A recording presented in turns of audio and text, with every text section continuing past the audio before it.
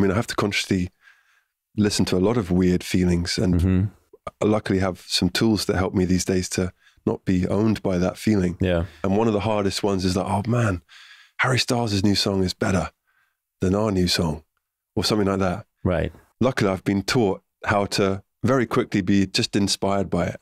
Be like, well, you know what? It's awesome, and he's awesome, and I love him, and I'm just going to work harder. I just saw him at Coachella last summer, and he was dancing and turned around, and I saw that he had an H on the left butt cheek and an S on the right butt cheek. And I thought, Jesus, that's an innovation I need to steal. I need to walk around.